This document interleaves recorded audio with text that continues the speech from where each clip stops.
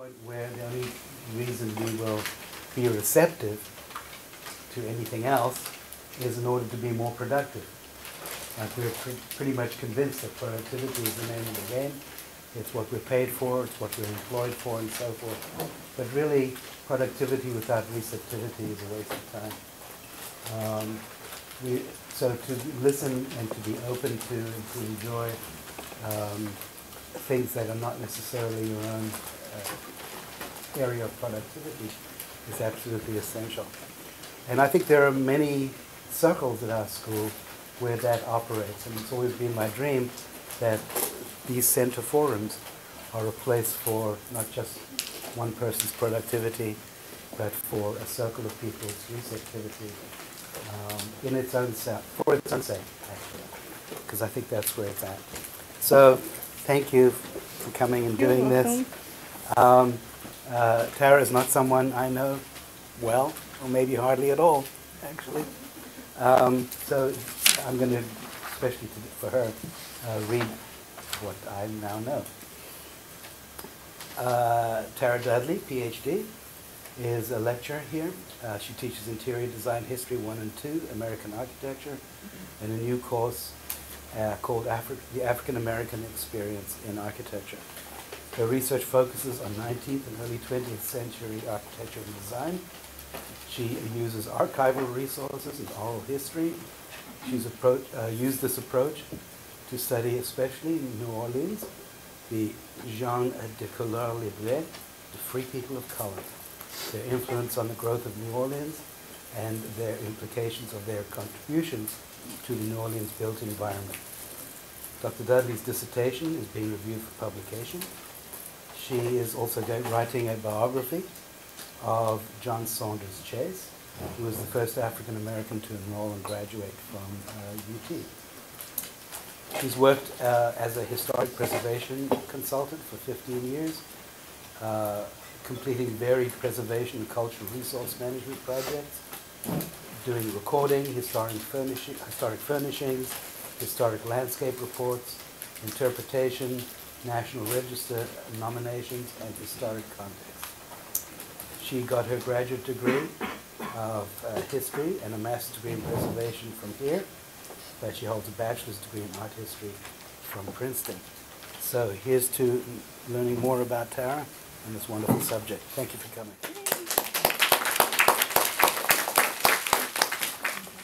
Well, thank you for having me. In thinking about what I was going to talk about today, I had a little bit of difficulty just because my areas of interest cover lots of territory. I mean, we could be here all semester, really. And so really what I've done today is kind of coalesce my own research interests, things that I've done recently, particularly in my African American experience course that I taught last semester for the first time, which was pretty awesome. And then, thinking about today, and when I got the date, oh, it's Valentine's Day. It's like, who's going to show up for Valentine's Day? So thank you guys for coming and showing me love, and I hope that you guys love the talk today, which is, just kind of really very informal. But in thinking about today, I like music, and once upon a time, maybe might have been a singer, I don't know. And so just the song that kept coming to mind, of course, when I was looking up, to make sure I had the year right of the song, it kept giving me the Black Eyed Peas, Where's the Love? And I was like, no, that's not the one I want. Because I'm old school, as my children say. I like to listen to old school music. And so the song that you were listening to is Where's the Love by Roberta Flack and Donny Hathaway. And thinking about that year, 1972, and how are we making this relevant? Well, 1972, of course, was the year of a presidential election, which we are engaging in. But that year, we also had the first black female candidate, Shirley Chisholm, who was running for president. Black electoral politics took a major step forward in 1972 with Representatives Andrew Young and Barbara Jordan, who I hope most of you know, being that we are in Texas. And they were the first African Americans to win seats in the House. In business, we have an African American who was elected to the board of the New York Stock Exchange. And Maya Angelou, the famed poet, of course, premiered the motion picture Georgia, Georgia, that year, and she was the first African American woman to do so. The image that I have up is of Vincent Matthews and Wayne Collette, who were on the U.S. Olympics track and field team that year. And of course, 1972 is mostly remembered as far as the Olympics are concerned for the Munich massacre that happened that year with the kidnapping and murder of members of the Israeli Olympic team. But that year also saw sort of a secondary protest. Everybody knows the protest, I think, in 1968, where the silver and gold medalists of the 400 meters raised their fists with the Black Power protest.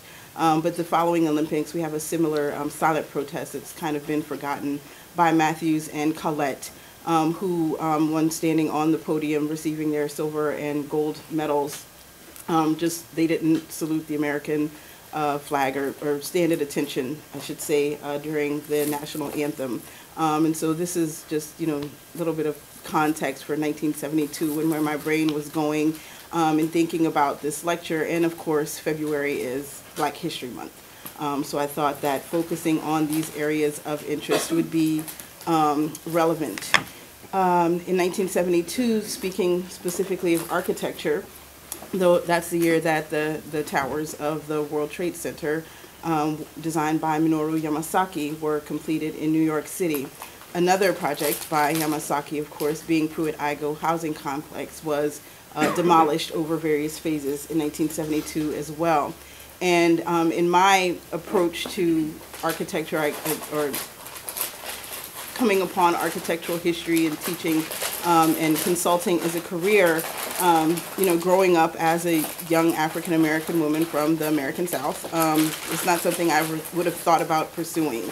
And I didn't really know about much architecture in a formal fashion, of course. I didn't know any architects per se.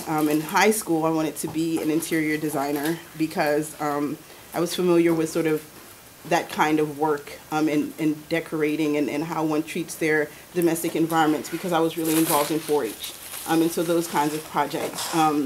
But once it was time to go to college, determine a course of study, I studied art history, and pursuing a career as an architectural historian is something that would never have crossed my mind. But via art history and working in house museums, as opposed to something like Pruitt-Igoe, and you hear about sort of these negative impacts that happen and all the negativity that happen in architecture. It's related to African Americans typically. One of the issues most prevalent today, of course, being gentrification of African American communities that we're dealing here with in Austin and in most American cities. And so, just learning about the built environment was very different for me, and my sort of access to knowledge was very different. And so how I learned was through art history and beginning to work in historic house museums. As an art historian with my undergrad, I didn't want to be a curator in a museum, and so I embarked on sort of a very interesting trajectory in between a graduate, post-graduation from Princeton internship at the Met. I came back home to Louisiana and had an internship at Shadows on the Teche, which is an 1836 antebellum Greek revival house that you see in the background here, that was built in New Iberia. It's like 20 minutes outside of my hometown. I had never actually visited there growing up, but was able to have this internship. They had historic furnishings reports, and so one of the projects that I specifically engaged in was redoing the summer dress. So in the South, of course, the open windows and doors for ventilation, very specific arrangement of the fenestration in this house, as many a plantation home in the American South. And so you throw open your doors for cross ventilation and breezes, but that brings in dust and mosquitoes, and so people would cover their furnishings with slip covers, mosquito netting over beds and lighting fixtures and so on and so forth. So that's what you see here in the background in my younger days. So we're putting up the mosquito bar on one of the 4-poster beds in this interior space. But previous to this, in Louisiana, there are plantation houses everywhere, and the knowledge of them. And so that's probably one of the earliest sort of the access I had to architecture and knowledge about buildings in particular. And as a sixth grader, actually visiting, doing essentially the pilgrimage in Natchez, Mississippi, of the various antebellum homes there, a very personal and kind of funny connection. And, you know, it's just interesting. And you think about African American architecture and history, the first thing people usually think about is slavery and plantation homes, and being really ingrained in that in the American South. But visiting Stanton Hall specifically, most of you probably won't know what I'm talking about. There are probably very few people at this table, but in 1985 there was a TV miniseries called North and South that was on, and Patrick Swayze was one of the main characters. At that time, my mother, as many other mothers, were of course in love with Patrick Swayze. And so the interiors of Stanton Hall were used for many of the domestic scenes of the house that the family, and I can't remember what the family name in the movie was, but so all of my little friends, you know, they want to know, well, which room was Patrick Swayze's, you know, kind of thing. And so nobody wanted to ask, of course, and then I got voted somehow to ask the question. And so, you know, and I remember this scene very sort of surreal, in a surreal way. So there are the velvet ropes in front of the doors because you can't go in the rooms, you can't touch anything, which is impossible for, you know, 10 and 11-year-olds at the time anyway. My dad was chaperoning, so I had to be on my best behavior anyways. And so I walk up to the curator, and by that time everybody's looking at me, what's she doing? What's she gonna say? It's like, ma'am, can you tell me which room was Patrick Swayze's? And his name was Rory. That was his name in the movie. So which room was Rory's? I mean, she looks at me and she's like, oh my goodness. And I was just like, oh God, what did I do? You know, kind of thing. And she's like, no one has ever asked that before, which was kind of surprising to me. Follow me. And I was just like, oh God, because everybody's looking at me and my dad's like, oh no. You know, and so she goes and, you know, just kind of very, like in a dream, like almost, she pulls back the rope and she's like, go in. And I was like, what? And she's like, go in. And then she tells me, asks me, would you like to sit on the bed? And so it's this high 4-poster bed that you need the bed steps to get on, and there was this like white coverlet, and I was just like, oh my God. And so somewhere, either in a box or maybe lost, there's a picture of me like lounging on the bed in this historic house museum, like, and so, you know, I think that further enhanced my interest in architectural history, interiors. Also taught me to, you know, ask questions, you know, and sometimes the hard questions, and continuing, you know, to do that kind of thing and explore architecture, which in some ways you would think is very accessible, or knowledge about architecture. But here at UT, I was taking Dr. Cleary's class in Architecture in the Age of Revolution. And so as part of my term paper, or research projects, like, oh, well, you know, maybe I'll do a research paper on how maybe the Haitian Revolution influenced American architecture. But because this had not been taught in a textbook in any kind of way, wasn't part of any formal learning, you know, and I'm from Louisiana, I had no idea about the massive influence of the gens de couleur libre, or the free people of color.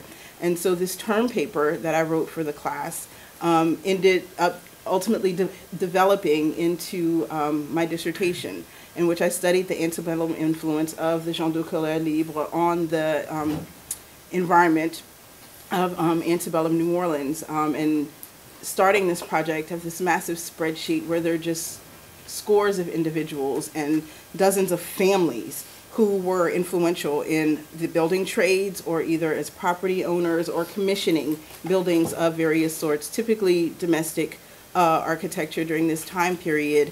And what I ultimately ended up doing was narrowing down the massive amount of information that I did find to two families, the Doliots and Souliers, in New Orleans. And of course, New Orleans is, after Charleston, one of the earliest National Register of Historic Places, historic districts. But even in, you know, this early National Register nomination, there's no mention of the gens de couleur libre and their influence. There's a focus, you know, specifically on architecture, which you find, and which is, I think, has been detrimental to the listing of properties on the National Register of Historic Places. There wasn't even a category for ethnic heritage until maybe the 80s. I'm not even sure, because most of the oldest ones that I've looked at in the 70s don't have that category. So I'm not even sure when it came about. Maybe Leslie can help with that at the end. No, Leslie works for the THC, sorry, the history programs. Yeah. And so, just that aspect, and just a very obvious omission, and specifically here talking about African American heritage, but, talking about any other ethnic groups that have populated the United States has been very interesting. And, there are many conclusions that I made and, just sort of things that opened my eyes that's relevant to not only the gens de couleur libre, but also the study of African American architectural history in general, and just this idea that essentially history belongs to the victors, to the people who have won and who are writing the history. And in the absence of people who are literate, who are professionally trained architects, you don't have those stories coming to the fore. And the gens de couleur libre really were architects in their own right, and not only architects in the sense that they built things, but architects and designers of the way of life for an entire community based on their contributions to the built environment. And the map that you see here of not only the Vieux Carré, the French Quarter, but most of the older parts of New Orleans really just illuminated to me the massive influence not only as builders but as property owners. And the dots that you see there are the properties that members of either of those two families owned over the antebellum era. And it might have been for a short period of time for property speculation. They might have built on it or sold it and built something for somebody else on it. But just that information. These were just two families.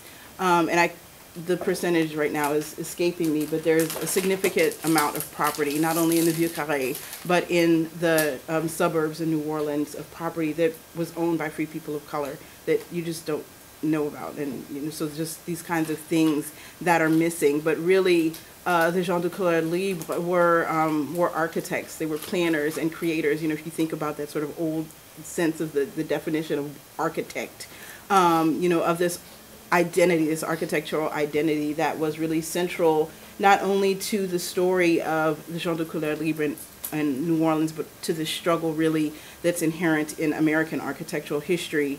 And really without their legacy, without their contributions, New Orleans as we know it would not exist. But growing up in Louisiana, I had no idea about these individuals and their contributions. And just today, specifically taking some of these ideas about omission and the way that we look at landscape and see our environment and what's here, and all of these things that are missing and the very various layers of history that sometimes aren't apparent. And I thought it would be easiest today to kind of just distill that down to a discussion of Austin and just kind of an overview of some of the properties with which I've come into contact over the course of my work here at UT. And so in 1840, that census counted 850 people living in Austin, which was, of course, a brand new city at that time, the capital of the brand new Republic of Texas. And there were 145 enslaved individuals. About more than a third of families in Austin at that time owned enslaved individuals. By the eve of the Civil War, a third of families in Austin owned slaves. But only 6% of enslaved people lived in urban centers. And Austin was an urban center, even though Texas and Austin itself was really just the frontier at that time period. And so what you're looking at here is an 1840 map of Austin and its surrounding areas. And one of the things that I found in just kind of general research on Austin, on a particular property, the Neil Cochran House Museum that I'll talk about in just a moment, but also some work that I did writing a historic context for Waller Creek, and just Edwin Waller. And of course there's been of late discussions of individuals who were associated with the Confederacy or owned slaves, and how appropriate it is to commemorate those individuals through monuments or naming and things of that nature. And so the Waller Creek Conservancy was interested in knowing a little bit more about Edwin Waller. And aside from the main historic context, they asked me to do a little bit additional research. And, did Edwin Waller own slaves? And, thinking to myself, okay, it's antebellum Texas. course he owned slaves, and he owned property in Brazoria County. So yeah, I'm pretty sure he owned slaves, which he did. And what many people don't know is that, because Austin had to be built very quickly, sort of in his journey here to Austin, he picked up enslaved individuals along the way and hired out slaves to help with the construction of Austin, and their tax records and documents from the Republic that show that the slave owners, of course, were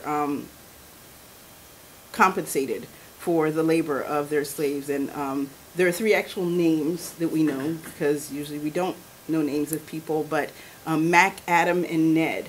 And their owner was compensated for $450 for their labor. There was a James Cox who loaned, if you will, several enslaved individuals for the construction of Austin.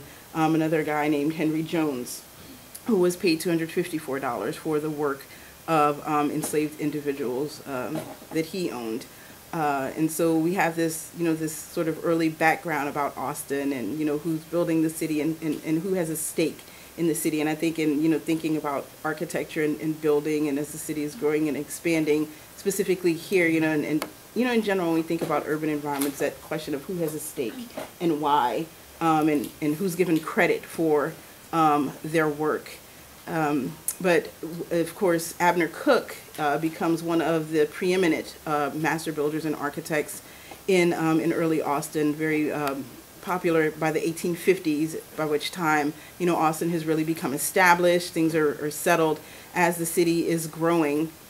And among the Greek Revival homes that he constructs, of course, there's the Governor's Mansion, the Pease, well, now the Pease Mansion, but it was constructed for Shaw, his name's escaping me right now, but became the home of Governor Elisha Marshall Pease, and it's called Woodlawn now. But he also constructed a residence that you see here for Samuel Haney, whose family had moved from Alabama to Texas in the 1810s. He had moved initially to Washington County, and then as many an individual seeking sort of political influence, and had various government positions, including serving as mayor of Austin twice, but the first time in the early 1850s.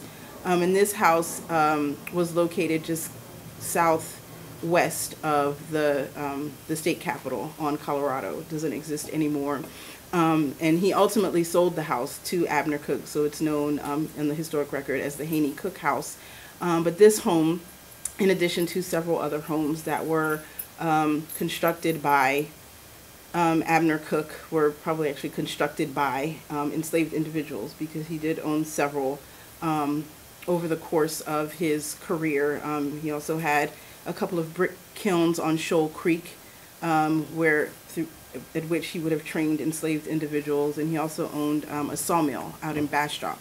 And so having ready access to materials that enabled him to become a very preeminent and important builder in early Austin. And so he constructed this one home, the Neil Cochran House, for what it's now called the Neil Cochran House, but on property that had formerly been owned by Haney. And the highlighted areas are areas all over Austin that Haney had acquired when the city was founded, in the star in the yellow area, that other star isn't supposed to be there, shows where the location of that house was. But there are other areas in Austin, and in this house I wanted to touch on, and probably should have touched on first, was constructed for members of the Hancock family, and so it ultimately became known as the Moore Hancock Farmstead. And it was built around 1849 for an Irishman named Martin Moore and his family, and then John Hancock of Hancock Shopping Center fame and all of that, acquired this property. And later individuals who had been previously enslaved by Hancock and the Hancock family lived on this site. And so one of his former slaves, Orange, lived there with his family. And I came upon this particular house quite by accident. But the couple that lives there now is great, and they like people to actually come and look at the house.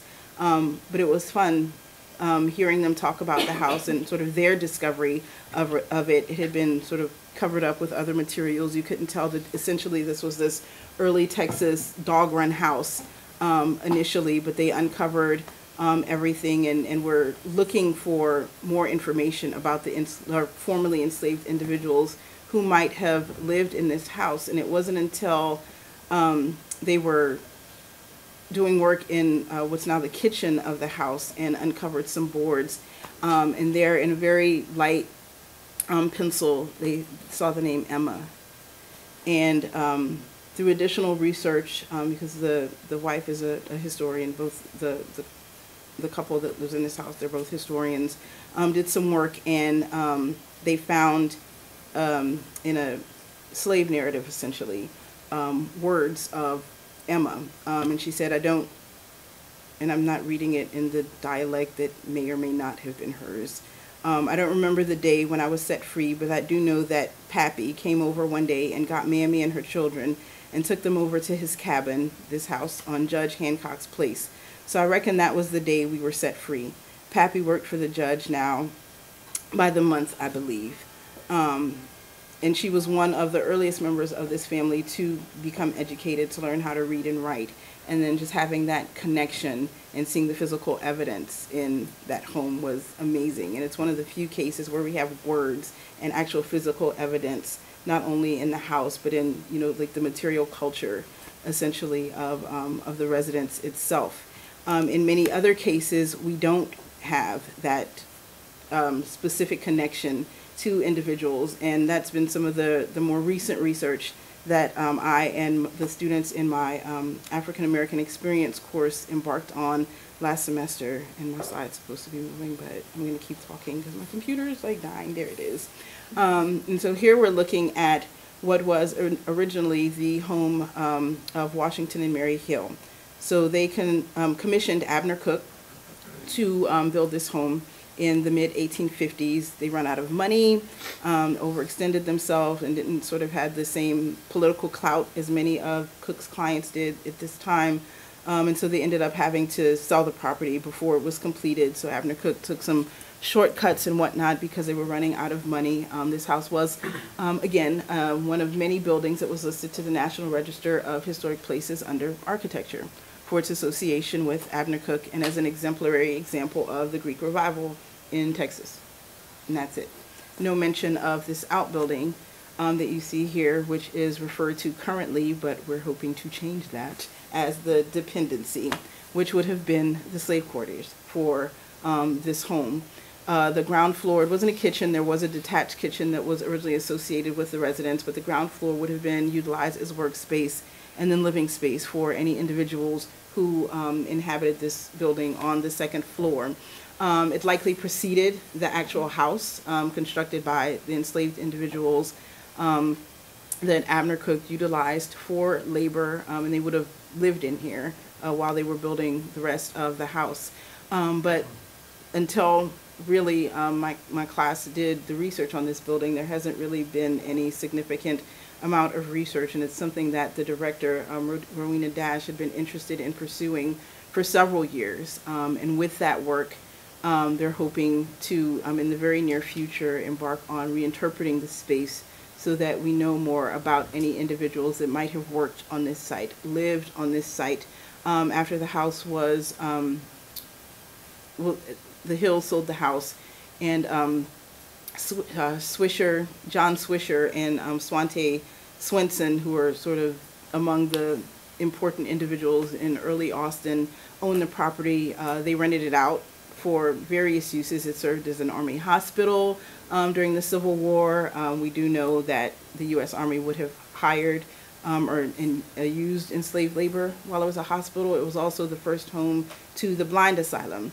That was until the permanent home was constructed at what we know of as the Little Campus here at the corner of the frontage road, basically, and MLK. That became the first permanent home of the blind asylum. But this was the house of this building, and we do know that they hired from various individuals in Austin, enslaved individuals, to work for the blind asylum, and so they would have inhabited this space and utilized it as well. And so looking at this particular building itself and the property and the people that would have lived in it, but it's also been interesting to me to think about the Rowena and others at the Neil Cochran House Museum. Later, it was owned by two white families, the Neils and the Cochrans, with associations in the late 19th century and early 20th century, ties to the University of Texas, who lived in the house. And so even as opposed to being named the Washington and Mary Hill House, this house comes down to us in the historic record as the Neil Cochran House Museum. Hopefully we can get them to change that too. But the Neil Cochran House Museum sort of boasts that this was, is the only extant slave quarters building in Austin. Yes and no, is sort of the only one that's intact. But this home, which does have a historic marker, the Edward Clark House on East 11th Street, the building that you're looking at here was converted into a single-family home in the most part during the 1940s and 1950s, but it is believed to have been what was would have been originally the slave quarters building on this property. And again, it has several additions, so it's not recognizable as such.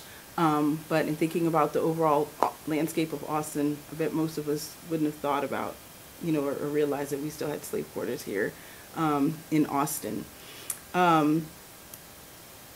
The Neil Cochran House Museum and the slave quarters building there has been particularly interesting for me as well because of its proximity to one of the many freedmen's communities that was established here in Austin in the postbellum era. And so in addition to thinking about urban slavery and how it might have been very different from other places, the fact that in the antebellum era, Austin, like many urban areas, was unique. The situation or institution of slavery was quite different, of course, than at rural plantations, because many enslaved individuals didn't actually live with their enslavers. During this time period, they might have lived in, shacks nearby or in other areas, and it was not atypical, as I've mentioned, for people to hire out their work, and so they had a certain sort of freedom, if you will, in the manner in which their time and their work was hired out to individuals. And some of these early enclaves of enslaved individuals later developed into freedmen's communities, and Austin had several. This map from the Austin Public Library shows not only freedmen communities that were established within the city limits at that time, but in fringe areas, in rural areas throughout the city. And the dependency at the Neil Cochran House Museum, so you're seeing that at the circle at the lower left here, was very close to Wheatville, which was just north of 24th Street, and one of the sort of main buildings, the most significant buildings in that neighborhood, was a two-story home that was initially constructed by, not James Wheat, because James Wheat founded the neighborhood. His name's running away from me at the moment. But he constructed this two-story home and lived in it for a short period of time, but the house is more well known for its association with Jacob Fontaine, who was a formerly enslaved individual that became a very prominent Baptist minister in Austin and Travis County, Hayes County, established several Baptist churches in the area and throughout Texas, and also established one of the first African-American newspapers west of the Mississippi, the Gold Dollar. And he and his family lived next door to this building, and then at a later time in this actual building, and he ran his newspaper from this building. And that's the circle that you see at the top. This building does still exist. It is a city of Austin. Don't get me started. As a Austin landmark, I'm trying to behave. And so I didn't include that image, although I probably should have. As the house is being literally surrounded by condominium construction. Of course, with the proximity to the university and West Campus, as early as the 1950s, there's students living in the area, sorority and fraternity houses. One of the first student condominiums went up in the early 70s in West Campus. This building has survived. One of its most recent incarnations is Friedman's, and it was a bar, and the owners tried to It's a barbecue place too. mhm, to maintain ownership with the purchase of the surrounding property for this condominium construction, but ultimately they felt that it wasn't good for business. They wouldn't be able to do that. And so again, they're not supposed to mess up the building, but you can't see it and just the setting, and It's just, not on the register? it makes me sad. No, it's not listed to the National Register of Historic Places. There was a little bit of an impetus to try to get that done before this work, but you know, and again, this naming and this layering of history and really kind of covering up of history. When the building was listed as a City of Austin landmark, it was called the Franzetti Building. In the 1920s, there were, as African American families are moving into East Austin, across East Avenue, what becomes I-35, because of the Austin Plan, you have more Italian American families, and there was one family that owned the building before the Franzettis, but they had a store in the building, and so it became associated with that family because they owned it for several decades. And so when it was listed as a City of Austin landmark, it was known as the Franzetti Building. But in 2018, with this impending condominium construction on the way, they changed the name formally to the Jacob Fontaine Gold Dollar Building. And that's what we have, a name of a building that's been literally, again, kind of covered up in this case. So we also don't think about some of the early builders, and kind of happened upon this guy quite by accident when Kenneth Hafertepe wrote his seminal work on Abner Cook. And I pinged him for a quick question about one of his sources. He said, as you're doing this, you and your students look into this guy, Thomas Hill. He's a name I came across and thought there might be an interesting connection because there aren't very many Hills living in Austin just before, just after the Civil War. And I came across the name of an African-American builder, and he hadn't done much other research. And so I started digging and pulling out ancestry and doing my thing on Family Search and find a grave. And it just happened to find the tombstone of one Thomas Hill, and one single newspaper ad, which I think is pretty significant in the 1880s, that this guy was important enough to have an ad in the newspaper saying that he was building some kind of commercial building, it seems, on West 4th Street, and then finding his tombstone in Oakwood Cemetery, just on the other side of the I-35 northbound frontage road, and then seeing on it, you know, the symbols of the tools of his trade, the plumb bob, some kind of trowel, and a brick or stone here. And so that was quite amazing, you know, in some of these stories and this knowledge. And then I was also informed that there are descendants of Thomas Hill who live here in Austin still. And so that's sort of part two of some of this research that continues. But in addition to using and utilizing enslaved labor, Abner Cook is known before he came back to Austin in the 1850s for the work that he did as superintendent of the Huntsville Penitentiary, not only utilizing enslaved labor, but really establishing the convict labor system here in Texas as well. There have been fantastic stories in the news of late about the discovery of grave sites associated with convict laborers and in various parts of the state. But convict labor, which is something not many people know, was utilized to construct the Texas State Capitol in its present iteration. And we're looking at the sort of, I guess, gathering or commemoration before they put the statue of the Goddess of Liberty on the top of it. But here, you know, on the bottom left, images of convict laborers as they're working to construct this building. And there's actually in Austin, the Oatmanville Quarry in an area now known as Convict Hill. You know, people wondering, you know, why is it called that? Well, that's because that's where the convict laborers, the African Americans, went and dug up stone for the construction of the Capitol. And at the time, there were several sort of railroad spurs that would take the stones from these quarries to the site of the Capitol construction. And so, you know, Oatmanville, so this is the Oak Hill area.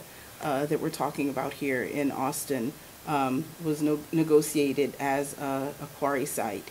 And one of the reasons why they think, well, not because they worked there, but there are at least 8 individuals who died while quarrying limestone in the early 1880s for the construction of the Capitol building.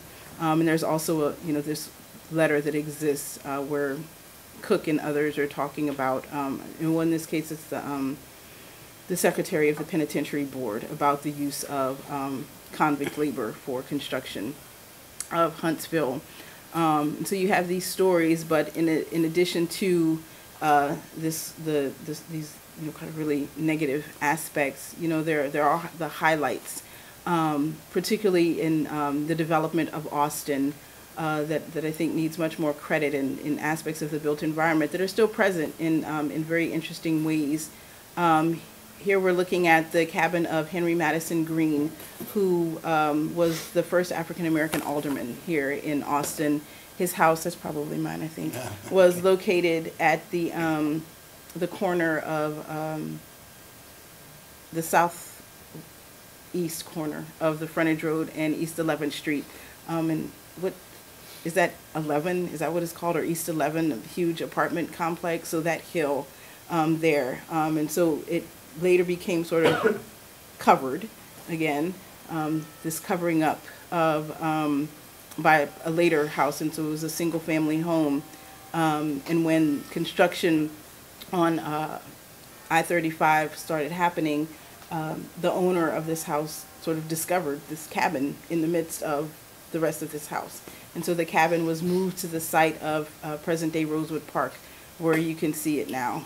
So it's been taken apart, but it is there and it is present for us to learn more about not only construction of this log cabin building, but of important individuals in Austin history, and predating the University of Texas, I think, which are testaments to Austin, in a way, or two institutions which in the 1950s were merged at what we know as Samuel Houston University. And so here we're looking at Samuel Houston College, which was in that same, basically across the street from the Green cabin in that property, where there's now additional apartment or condominium construction happening. And so what you see here in the larger photo is Burroughs Hall, which was one of the landmarks of that campus, a view of the campus on the I-35 frontage road, and then of course a rendering of the apartments that are being constructed there. And then Tillotson Institute, and both of these institutions came to be before the University of Texas. Tillotson Institute chartered in 1877 and actually opened in 1881 in East Austin. And of course that institution does survive today.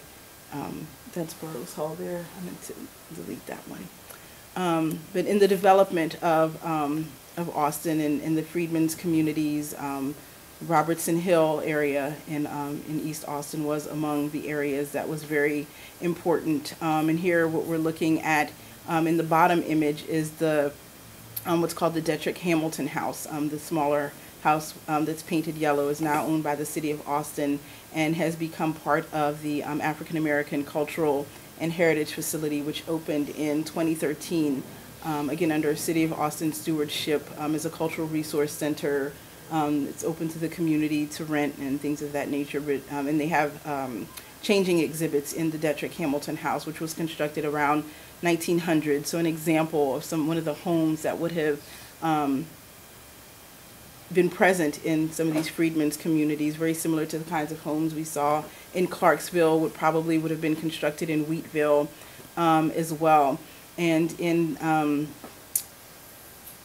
about 2006, I think, there was an effort to rehabilitate some of the homes in Robertson Hill. That's what you're looking at the top left there. Didn't quite work out as far as low-income housing, and there's a whole drama behind that, as usually there is, particularly when talking about housing and low-income housing. But some of these buildings were preserved in some state so that they're visible, and that aspect of the landscape is still present. Another site of contention in Austin's history of late as it relates to African American history has been Rosewood Courts, which was built in 1939 atop a former location that had served as a site for the celebration of Juneteenth. And so this was called, it was one of the earliest emancipation parks here in Austin, and so it was part of the parade grounds and the gathering place for Juneteenth celebrations. Rosewood Courts was one of 3 complexes. They were segregated, one for African Americans, one for Mexican Americans, one for whites, that was constructed in Austin.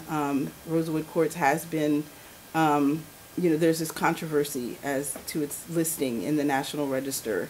It has been recent, but it was the oldest U.S. housing authority, public housing in the United States, and the first built for African Americans. Part and parcel of policies, developed by various individuals, including LBJ during this time period, and just its expression of modern architecture that was considered appropriate for public housing during this time period. So very significant in lots of different ways, even though the struggle to sort of have that significance highlighted is retained, even though you have these these stories and these relationships that are quite in your face during from this time period.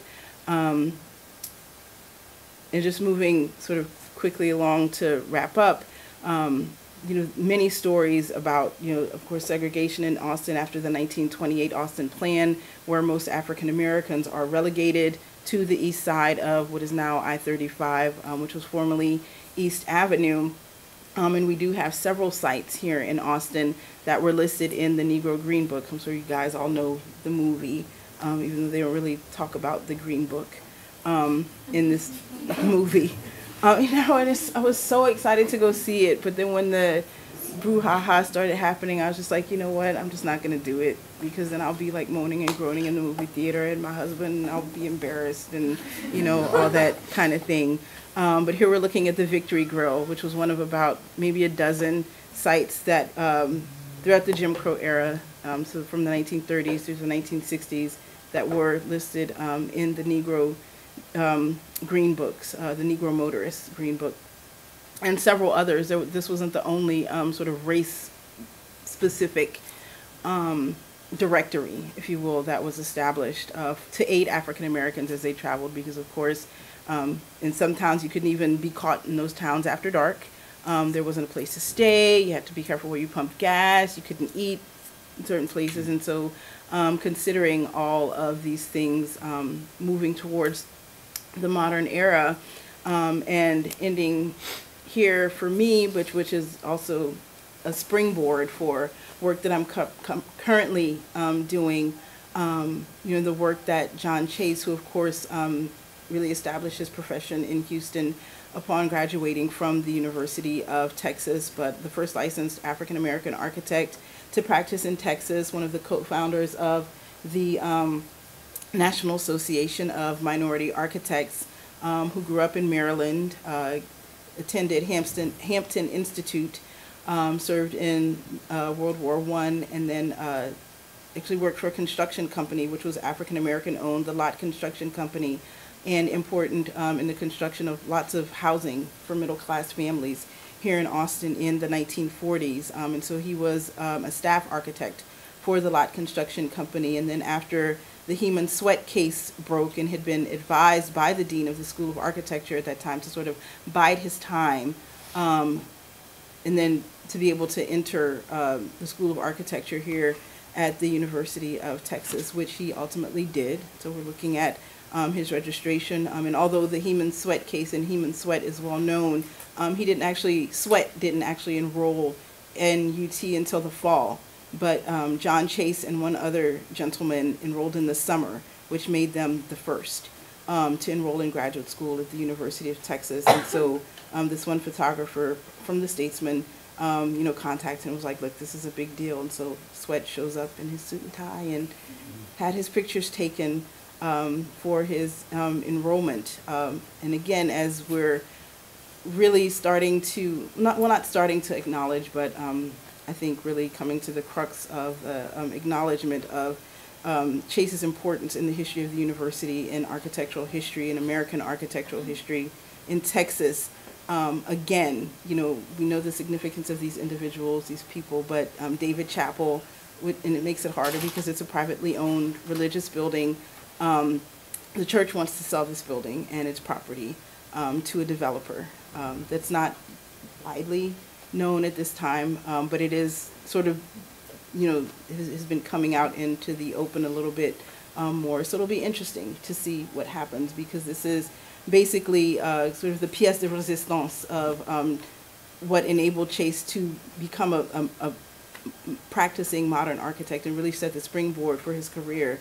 His thesis was about progressive modern architecture for African American churches, and he would take his thesis around, you know, not able to get a job as an American architect, African American architect. He would take his thesis around to churches and be like, hey, I can build this for you, and talk to the congregation, talk to the ministers. And so it'll be interesting to see where that happens as I am embarking on writing a book, biography on John S. Chase and his career, which will encapsulate, I think, in very interesting ways some of these stories about African American architectural history, and help to introduce that struggle in these stories as they relate to American architecture, and utilization, I think, of unique sources in their absence from the American architectural canon. And maybe save this building. That would be fantastic. So I'm writing very frantically, or starting to, especially as you know, I kind of promised Miss Juicy Chase, his widow, because she's in her 90s. So.